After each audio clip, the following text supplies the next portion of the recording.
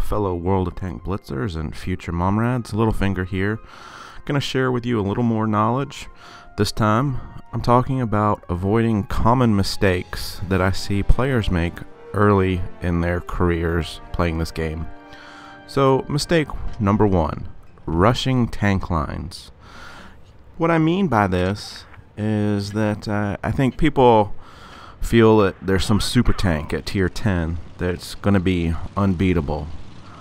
Let me just tell you, the rules of the game are the same at tier 1 as they are at tier 10.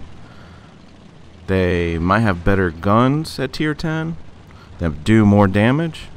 You might have a higher hit pool of points, but the opponents also got those same guns, and they're going to deal out damage on you just as fast, and you can die just as fast in tier 1 as you can in tier 10.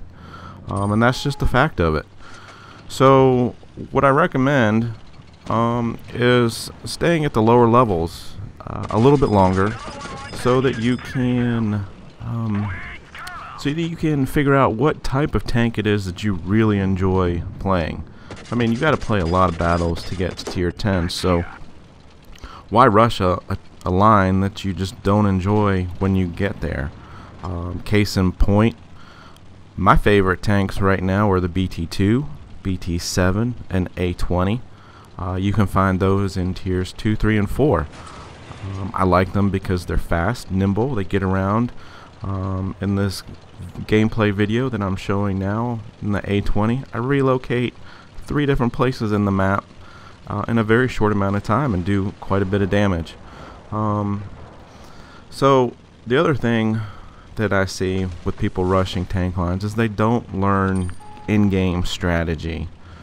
I'm going to post another video on tactics such as angling your tanks, side scraping, getting hold down, and other important techniques. So hopefully that'll be useful. And you know, there's 225 tanks as of August 2016 in this game. The breakdown is 43 light tanks, 75 medium tanks, 48 heavy tanks, and 59 TDs. Of course, some of those are premium tanks that you can't buy anymore, or that were giveaways for missions. But even still, that's a lot of tanks, and you really need to focus on the tanks that you enjoy driving. So take your time in the lower tiers. It isn't as costly at the lower tiers. I mean, it's hard to earn credits in tier 9, tier 10. And really just focus on the type of tank that you like and what best fits your skill sets. The other thing, and I'll post a link below, but there's websites out there that rate you after you've played 100 battles in a tank, and my guess is not too many people stick around to play 100 battles in some of those tier 2 through tier 4 or 5 tanks. Mistake number 2 is not using free experience points properly to equip your new tank. So by this, what I mean is that you have the option when you purchase a new tank to use your free experience points that you've earned from previous battles to upgrade the tank. My recommendation, and I talked briefly about it in the Garage Series videos, is to upgrade the turret and the gun.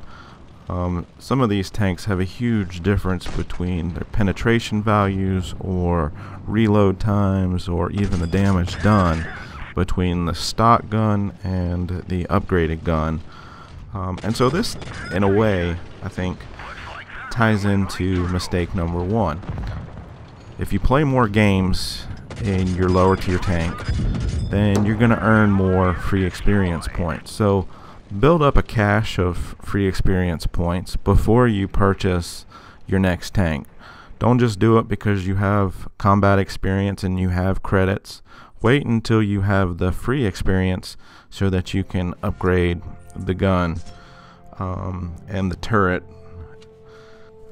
So mistake number 3 that I want to talk about is not using premium ammo.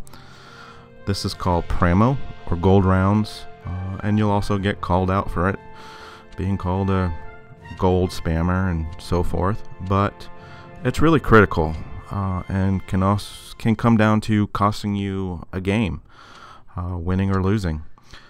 So many times I've seen a smaller, lighter tank, maybe like a Luchus or Leo, one-on-one, last 2 tanks alive against KV-1, Matilda, AT, something with really strong armor.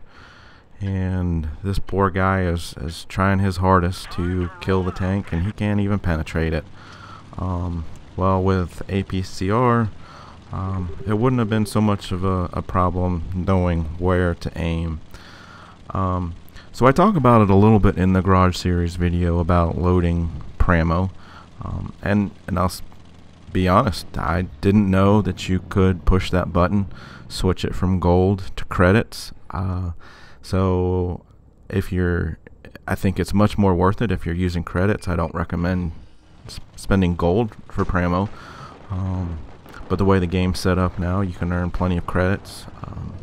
And I'm not saying going out there and shoot nothing but Pramo, but there's times for you to switch it. You saw in that previous video on the A20, up against a Hetzer. He's got a very strong frontal armor.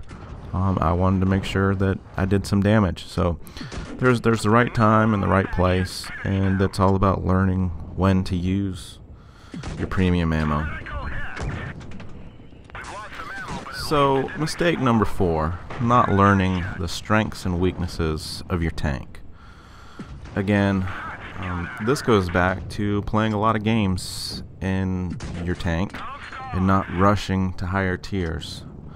There's skills to be learned at all tier levels, so I hate to keep harping on it, but really learn your tank. Learn what it's good at, learn what it's not good at. And as you play battles, take mental notes of what other tanks look like in regard to their armor. How much red are you seeing based upon what angle they are to your tank?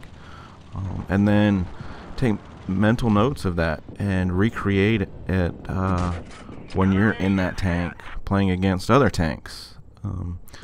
Effective armor, just real quick, is increasing the strength of your armor by angling it, and I'll talk about that a little bit more in some future videos.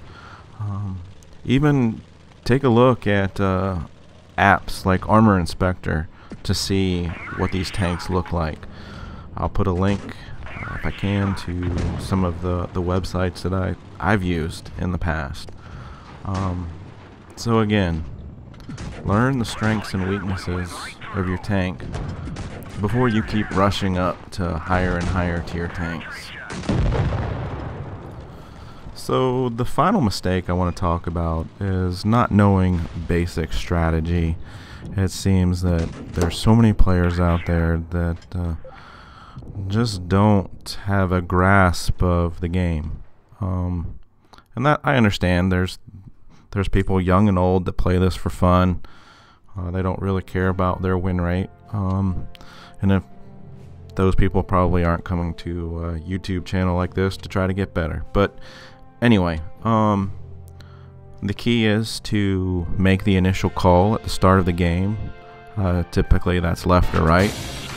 You see so many people say stick together. Well, that's great strategy, and I highly recommend that teams stick together, but you end up having 7 guys just all looking at each other going, which way are we going? So once you feel comfortable with knowing all of the tanks in the tier that you're playing and their strengths and their weaknesses, as mentioned before, and you can judge that against your opponent's strengths and weaknesses, step up, make that call, and be the team leader and get everyone to follow you. Another basic strategy that I don't see being employed very well is focus fire. Take out their biggest guns first. I mean, those are the ones that are going to do the most damage. So many times I've seen games where they might have 2 or 3 or 4 tanks left, each one shot. Well, if your team had refocused its fire onto one specific tank and taking a gun out of the game, your chances are you're going to do a lot better. And hopefully you've seen it in some of these gameplay videos I've been showing while I've been talking here, but stay near features like hills and rocks so that you have cover while you're reloading.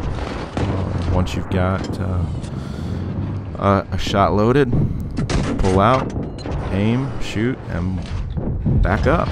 And this gets to my #1 pet peeve, which is when your own teammate blocks you from backing up. Never, ever, guys, block your own teammates. If I'm going around a building and I know there's 2 or 3 tanks there, I want to make sure I can get back quickly. And that can just blow your game. You get shot 2 or 3 times and then you're done. And it really wasn't any fault of your own. It was your teammates not helping you out. So guys, just to refresh here, let's focus on learning your tanks, not rushing tiers, using your free experience points properly to upgrade your tanks before you go into battle. Use the premium ammo, not all the time. Just make sure you carry a few shells with you.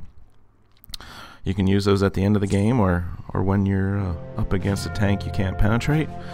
Learn the strengths and weaknesses of your tanks, and just get out there and watch some videos on basic strategy, and just be a good team player. So be safe out there, good luck, and Littlefinger out.